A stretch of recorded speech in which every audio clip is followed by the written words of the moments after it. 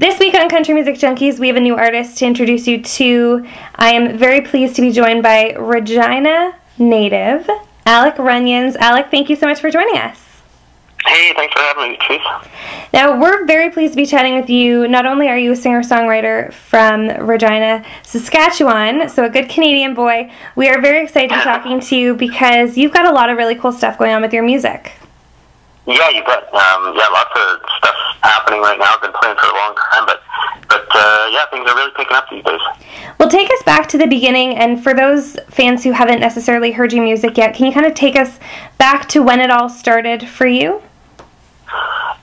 Yeah, sure. It's kind of, I don't look back too often, but it's kind of funny to see what happened when you do reflect, and it was just sort of, I've always loved to sing. I was never trained, but I always, I would walk home from school and I would sing. I'd make up songs, and I don't know why. It was just something I did.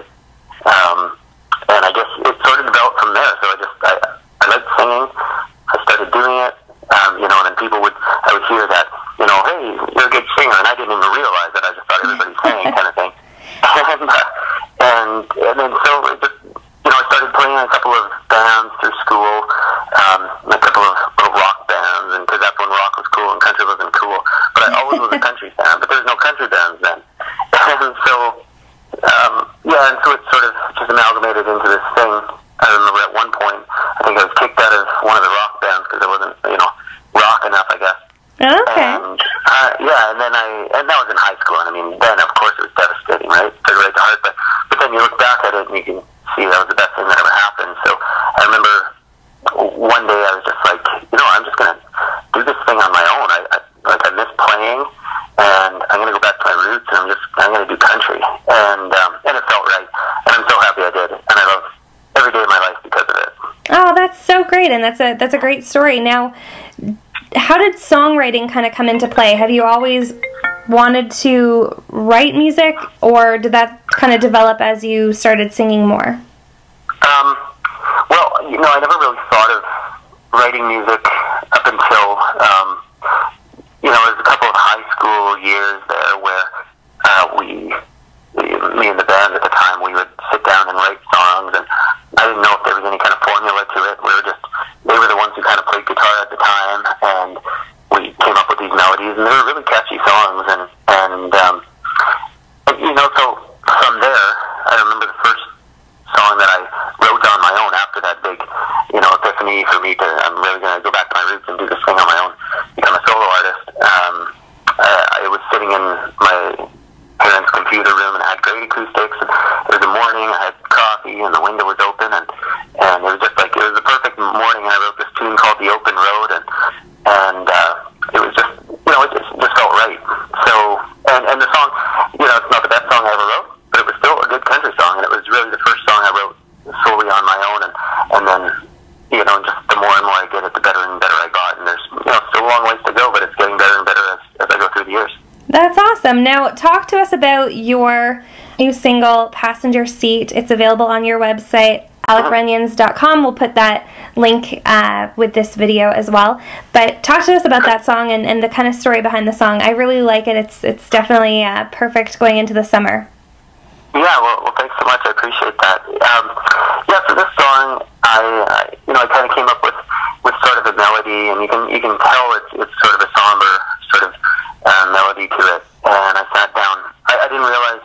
First of all, I'll just say I didn't realize the value of co-writing with somebody, and I always thought I could just do all this on my own, and I'm a really good songwriter, and then realized how much value there is to co-writing with somebody. I sat down with Joni Delorier, and I thought this song would be perfect for her to co-write it with me, and you could just tell she felt it right away. I was totally digging it, and so we really hit it off with our songwriting, absolutely. And the song is about, we said it's about losing somebody more or less in a relationship, but in a sense, it could be about somebody passing away. So somebody who was once there is no longer there, be it a relationship, or any type of scenario. So, and everybody needs those kinds of songs. You need a song to get you through sort of a tough time. Absolutely. Yeah, exactly. So I remember actually a friend of mine country music at all, she had said, she goes, why would anybody ever want to listen to a sad song? And it's like, she must have never had a heartbreak or something in her life. That's what I thought, because everybody needs those songs. Absolutely. No, I agree. And I mean, it's a great song. Now, what else can fans expect from that album? Well, I have another song up there. A lot of co-writes on this album. There's a couple that I wrote on my own. It's fresh, it's current sounding. I recorded it out at the MCC studio in Calgary. Awesome. And they just did Dave and Johnny just did such great work on it, and all the musicians and all the writers. So I'm really, really, really proud and happy of the product that we came up with here.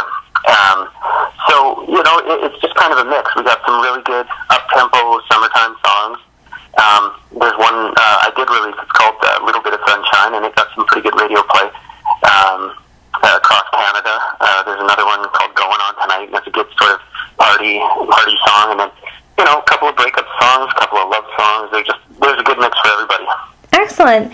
Now, you've had the experience of opening for Gord Bamford, Aaron Pritchett, Rodney Atkins, some huge names in country music. What's that been like for you, and what have you taken away from those experiences? When it comes to opening acts, it's a funny thing, because, you are a little bit nervous, but then you realize sort of what you're there for and what your job is, and it's to warm up the crowd. And I think, the very first opening act I ever did, it happened so fast, I felt like I did one song and it was over, but, it was probably an hour long. But I was just so focused on what I'm doing. And then I realized as I started doing it more, it's really just about the crowd. And it's really, warming them up for the main act they're about to see, and making, you got to make a good impression on them for sure. But when they leave, saying, wow, that opening act was great, or what a great show, I like this song or that song. You have to sort of realize you have to create those moments for them, even in just as an opening act, and really set the tone for the rest of the show, what it's going to be like. But I do have to say, it was a little bit nerve-wracking in some cases, but everybody, all those big artists like that, they're always, really great people and humble, and, I've become friends with some of them for sure. Awesome. Well, that's great. Now, we are going into currently the SCMA weekend, and you have been nominated for 3 SCMAs, one for Male Vocalist, one for Fans Choice Entertainer, and one for Single of the Year for A Little Bit of Sunshine, which you did mention earlier. Yeah. What's that like, to be recognized in such a huge way? Well, it's pretty exciting, I do have to say. You're only as good as the company you keep, and that Fans Choice category, I was honestly a little bit surprised. I'm extremely happy, and I have been working extremely hard. But I'm up there with Jeff Moskaluk and Cody Prevo, and Wyatt and Mary Young, and those are recognizable names. It's just, honestly, it's just really good to be in that category with names like that.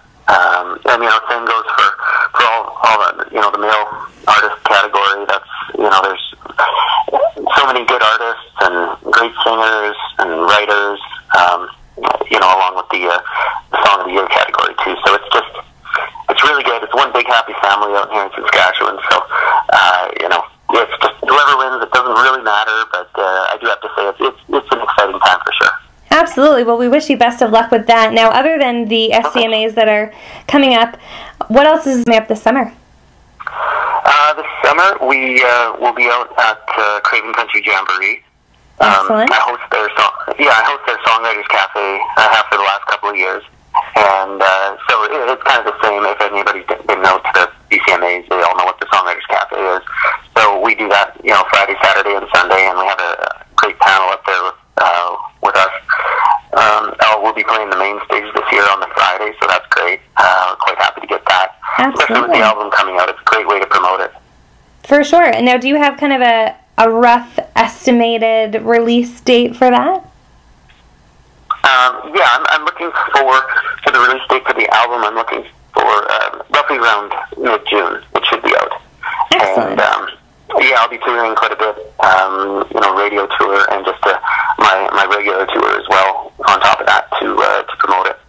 Perfect. Well, Alec, thank you so much for your time today. Best of luck this weekend, and we look forward to staying in touch with you when the album is released. Yeah, well, thanks, Patrice.